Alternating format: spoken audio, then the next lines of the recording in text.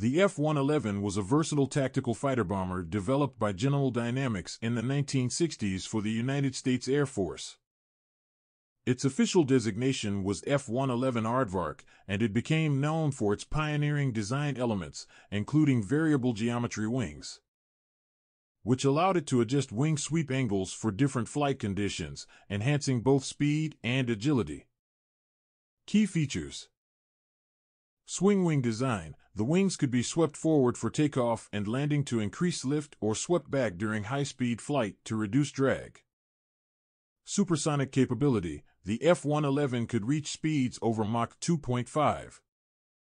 Terrain-following radar. It was equipped with a terrain-following radar system, allowing it to fly at low altitudes, which was essential for avoiding radar detection during combat missions.